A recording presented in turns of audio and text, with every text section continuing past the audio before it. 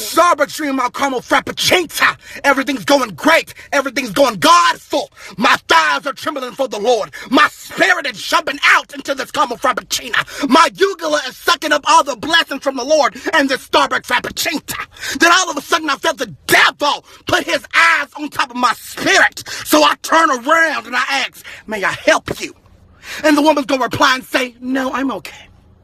So I turned back around and I kept looking to the forward to the promised land. I'm drinking down on my glorious drink, hallelujah. And I'm drinking down on my caramel frappuccino, having a good old day. Then I felt her eyes wander onto my spirit again. So I asked, ma'am, what are you looking at? She said, I'm not looking at you.